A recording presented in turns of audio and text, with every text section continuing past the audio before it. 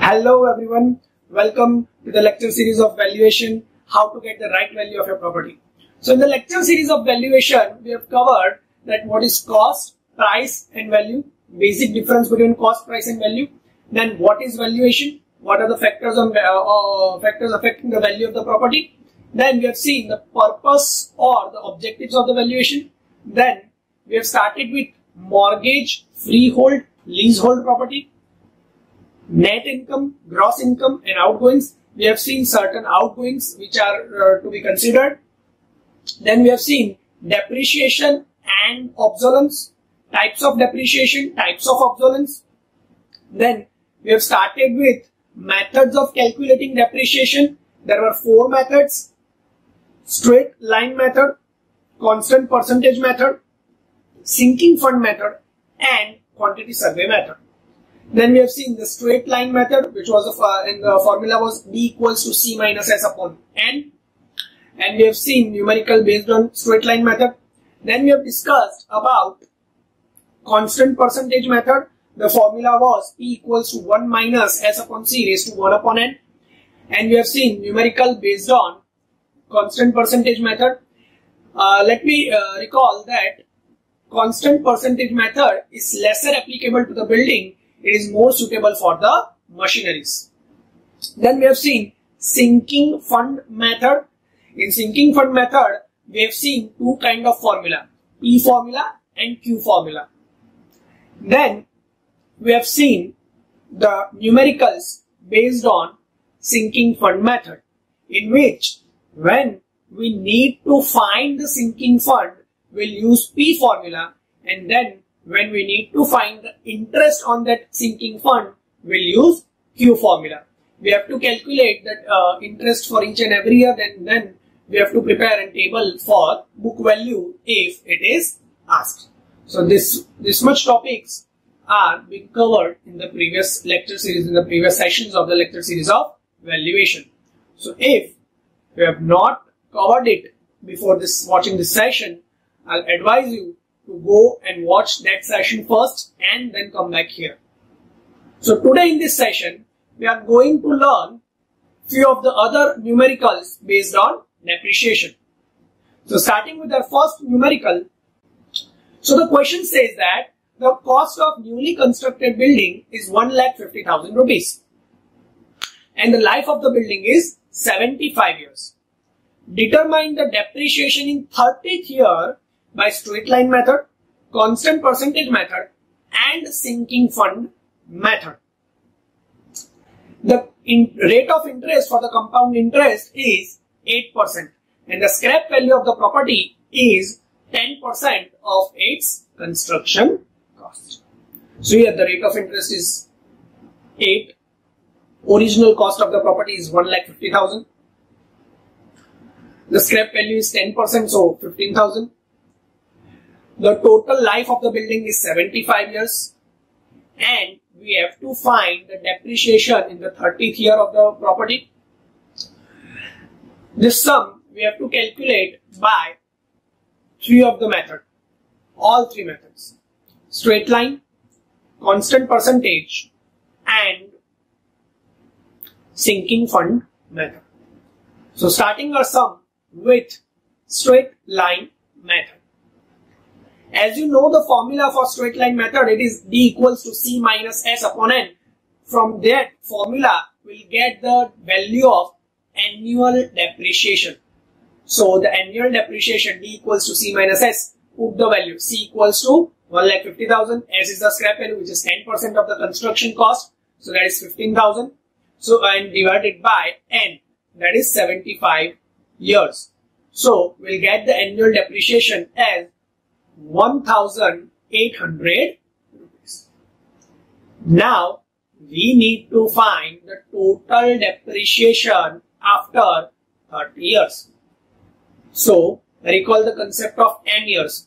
So the annual depreciation was 1800, total years at point of 30 years. So multiply both of them. So we'll get 54,000 rupees of depreciation after 30 years of the life of the property. This is by method of straight line. I am repeating again what I have done in the straight line method. I have the formula D equals to C minus S upon N. I have got the annual depreciation. Then I have multiplied this annual depreciation up to the 30 years. So I'll get the answer 54,000 rupees. Now let us see the same sum with the use of constant percentage method. So as we know that to find out the depreciated value or find out the depreciation at the 30th year, we have the direct formula C into S upon C raised to M by N. Here C was 1,50,000, S was 15,000, M was 30 and N was 75. So putting all the values in the formula, we'll get 59,715 rupees as the depreciated value. Now to get the depreciation, what we have to do is original value was 1,50,000, subtracting this 59,000, so we'll get the depreciation as 90,285 rupees. That is the depreciation after 30 years by using constant percentage method. So you can see the difference. By straight line method, it was just 54,000 rupees. By constant percentage method, it is 90,000 rupees. Now, let us do the same process with the use of sinking fund method. Here, we need to find the depreciation value at 30th year. So as we have seen in the previous session, we can't do the calculation 1 year by 1 year for each year. Here, we need to find the first P formula, P factor and Q factor. So, let us find the coefficient of P factor and Q factor for 75 years life. So in P, I upon 1 plus I raised to N minus 1. Here, the N will be 75 years. Because the sinking fund which you are investing, which you are putting, that is for all the throughout the life of the building, that is 75. So we'll get the value of P as 2.498 into 10 raised to minus 4. Now Q is being used for to find out the interest. Here we are going to find the depreciation at 30th year. So we need to find out the Q factor only up to 30th year. So in case of Q factor, I have taken the value N equals to 30. So I'll get the Q factor as 113.28 rupees. Here we have just got the P factor and the Q factor. We have not found out the depreciation yet. So let us see. Now by multiplying the P and Q, we'll get the rate of depreciation for 30 years. So the multiplication of P and Q will give us 0.02829. This rate of depreciation we need to multiply with C minus S to get the total depreciation after 30th year. So while multiplying this C minus S is 1,35,000 and multiplying this depreciation factor, we'll get the depreciation 3,819.15 rupees. So this is how you will calculate by using sinking fund method. Moving forward to our second example. So the question says that calculate the percentage of the depreciation by using sinking fund method for a building having total life of the 60 years and 15 years at 3.5%. What would be the depreciation percentage for the above building at the age of 40 years at 5%? Let us check. So first, we need to find out the percentage depreciation at 15 years with the rate of interest 3.5%. So first, we need to find P factor. Here, in our case, P factor formula is I upon 1 plus I raised to N minus 1. So the N will be the total life. Again, we have just done in sum number 1. while doing the P formula, we have to take N as a total life of years, because the sinking fund you are putting, or your sinking fund you are investing for the throughout the life of the building. So in P, N will be 60. Now calculating the Q, 1 plus I raised to N minus 1 upon I, N will be at the point which you are finding. So in case of Q factor, the N will be 15. So by this, you will get the answer of P as 0.0051 and you get the answer of Q as 19.269. Here, we have been asked as percentage of depreciation. So just multiply P into Q. So we'll get 9.84 percentage.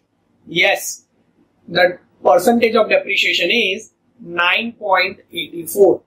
You don't have to find out what is the depreciation value. You just have to find out the percentage. This was the first question. There is another question. Let us see that. The second question says that find out the depreciation percentage at 40 years with the rate of interest 5%. So again P factor and Q factor. Here the P factor value will be 0.0028 while the Q factor will become 120.80. So multiplying this P factor and Q factor, we will get the final answer as 33.284%. That is our final answer. So I hope we are clear up to this point. Let us see another example. An owner of the building deposits 2,250 rupees every year in his account to accumulate fund for repair and maintenance of his building. If the rate of interest is 7%, how much amount will be accumulated after 20 years? See, this is the question of depreciation. Read it. I am reading it again. Listen it very carefully. An owner of a building is depositing 2,250 rupees every year in his bank account for the repair and maintenance of the property.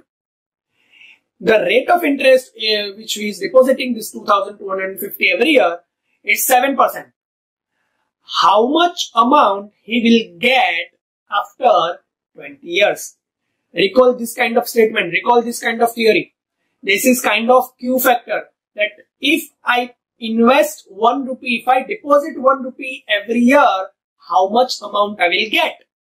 So here to solve this question, we need to apply Q factor. Correct. Let us see. So as the statement of Q factor says that if 1 rupee is deposited every year, amount accumulated after 20 years. So Q equals to 1 plus I raised to N minus 1 upon I. I is 7% and N is 20 years because we are finding the accumulation at 20 years. So you'll get the Q as 40.995. You can round it off by 41. Now we need to find out the accumulated amount. So we have the value, that what value we are investing, 2,250. What is the Q factor for that? 40.995. So multiplying this will get you 92,238.75 rupees. That means at the end of 20 years, the property owner will get 92,238.75 rupees. If he deposits 2,250 rupees every year with the rate of interest 7%. So I hope we are clear regarding this kind of questions. So this is it. That was all about the other sums of depreciation. In case of any query, you can always contact me on my mail or my number. Thank you so much.